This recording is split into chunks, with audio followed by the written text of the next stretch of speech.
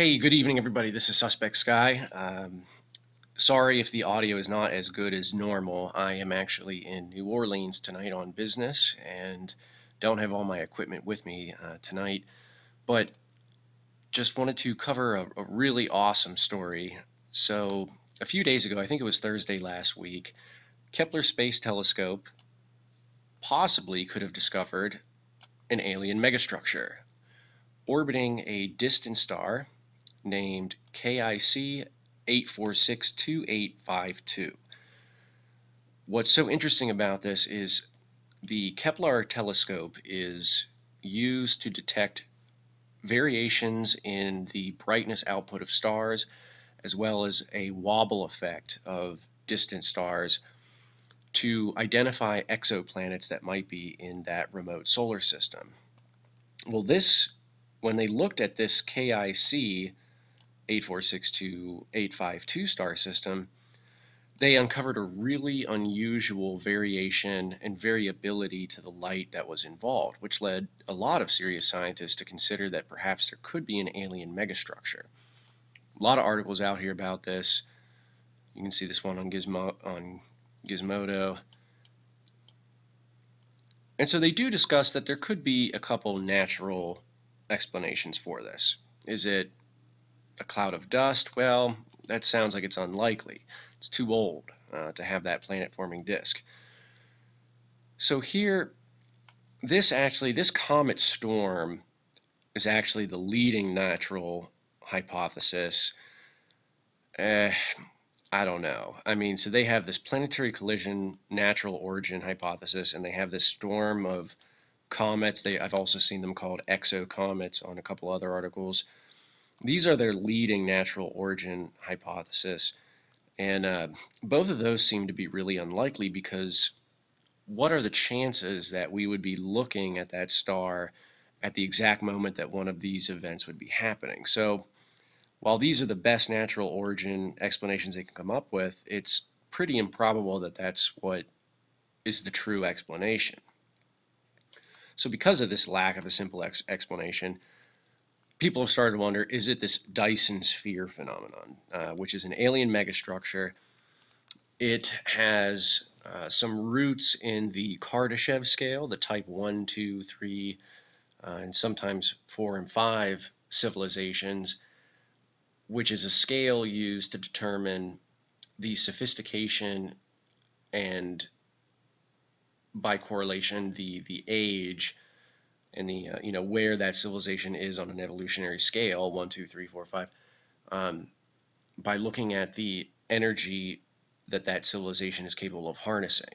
So a type 1 can harness the energy of an individual planet, a type 2 an individual star, a type 3 an entire galaxy, and then there are some updates and additions to that equation made by myself and others, where a type 4 would be a civilization harnessing the energy of several galaxies, and a type 5 would be a civilization harnessing the energy of an entire universe. And this is actually, that was actually one of my talks called the Type 5 that I gave at last weekend's, just a few days ago, Observing the Frontier conference. It was a lot of fun. It was a really big success. It was awesome to be there. Highly recommend you guys come to the next one. Just real quick, so here's one of my slides. We are either not alone we are either alone in the universe or we're not. Both are equally terrifying. Arthur C. Clarke, fast radio bursts. So fast radio burst was my first talk at the conference. The Type 5 was the second. And it was a big success. It was a lot of fun. You definitely should come check it out sometime. Anyway, so back to this amazing find by the Keppler Space Telescope. So Dyson Sphere, this is sort of an artist's conception of a Dyson Sphere here. Here's another one. This is actually a representation of a Dyson Sphere, sure, but Dyson Sphere has a couple subcategories to it as well. So the generic term Dyson Sphere was created a long time ago, and since that time, the concept of a Dyson Sphere has evolved into often misused terms such as a Dyson ring, a Dyson shell, and a Dyson swarm.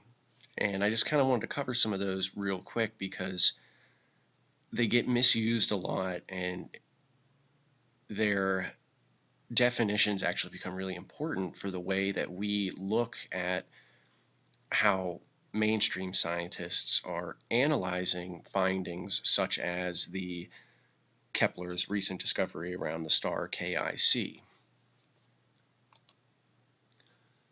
So this is just a quick star field map here. So this is the KIC star system. Just wanted to show that out there. And also really interesting too. So there's an alert notice by the American Association of Variable Star Observers where they are requesting amateur astronomers to provide observations of the enigmatic variable object. And so I just think this is pretty cool. So this, I actually didn't know they did this. So they are asking for amateur astronomers to help out in the study of this really weird variable star system. So if anybody has a telescope or if anybody's interested, you should definitely participate in this and provide some findings and help out with that real-time observation. Just wanted to show that out there. So the reason why the definitions of the subcategories of Dyson Sphere become important is I fell upon this article. It's a fairly recent one, actually, this year. So this article was a group of astronomers from Penn State began a universal survey of, I think this study was 100, maybe a couple more than 100 galaxies. They did a follow-up study which included 100,000 galaxies that we can see. And they were looking for type 3 civilizations. Like I said, those are the ones that can harness the energy of their entire galaxy, these super civilizations. So they went out and they are looking for evidence of these types of civilizations. In a nutshell, they didn't find any. In a nutshell, they conclude here, let me find it. Well, it's way at the bottom. Anyway, their conclusion is that a type 3 civilization is either extremely rare or non-existent in our local universe.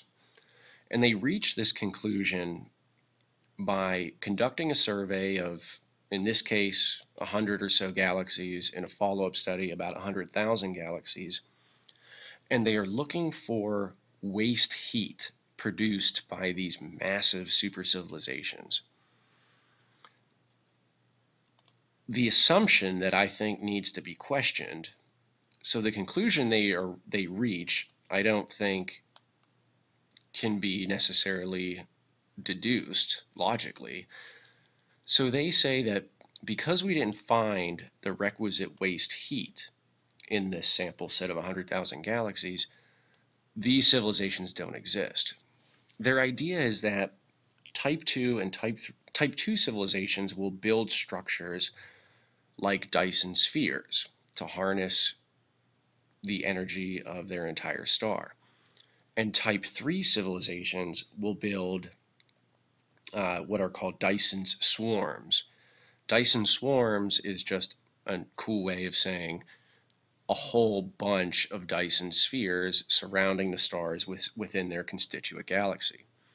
The idea is that the light then emanating from a candidate galaxy will be less than the heat that you can look at in the infrared band than what it should be. So a Dyson swarm, a type 3 civilization with a whole bunch of Dyson spheres throughout it, will have excess infrared heat being produced by their machines than the light from those constituent stars that is being let out, because these stars are contained in these spheres, so there's a lot of this heat coming out. You know, the heat is coming out, hitting the interior of a Dyson sphere, and then being output into space as waste heat, but we don't get to see the actual star because it's contained in this sphere.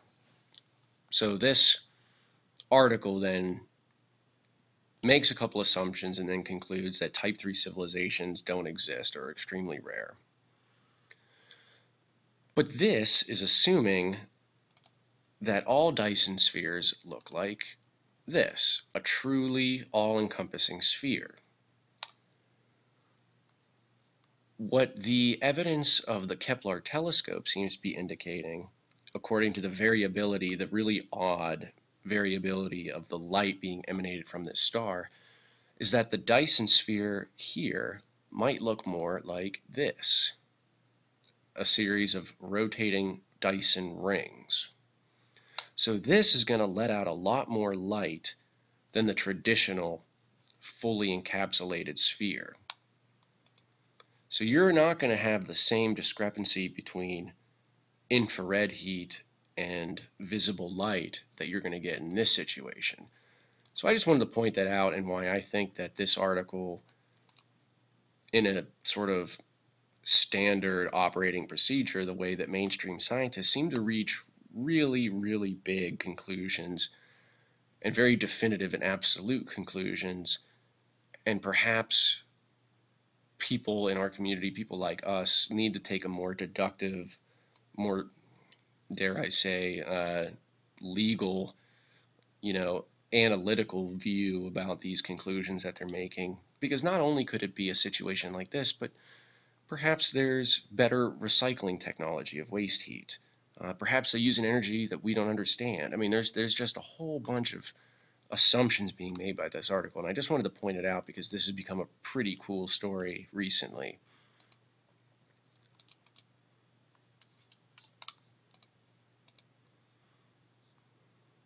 So I just want to put it out there because this has become a really neat story, and this paper recently published I don't think carries as much weight because it seems like the empirical data is starting to look like this might be the style, this set, this conglomeration of Dyson rings that perhaps spin and cause variability that we're seeing with the Kepler Space Telescope, which isn't really explainable by, the exocomet planetary collision theories. It's kind of neat, could be natural, but it's definitely one of the more exciting stories. I wanted to share that with you all. I also wanted to share the fact that I will be launching a new website called suspectsociety.org.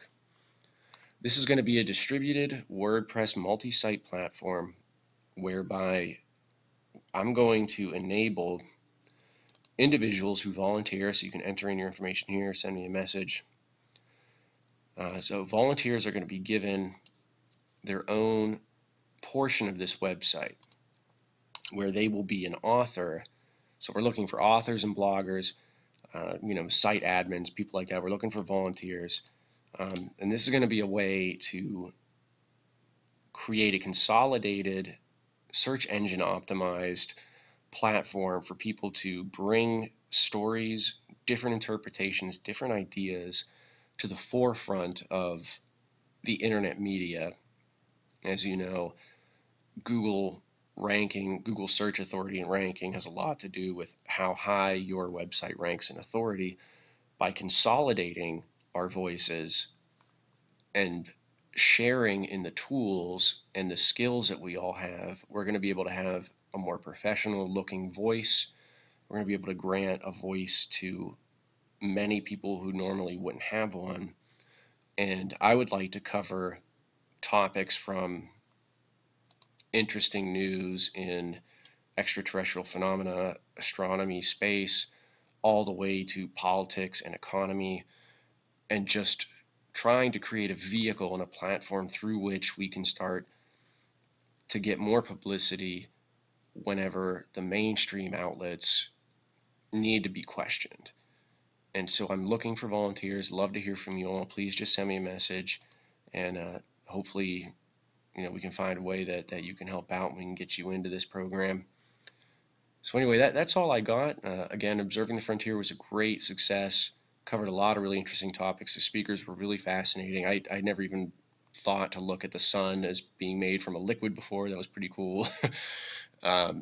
Those conference videos will be available for sale hopefully in a couple weeks, so I'll give you an update on that.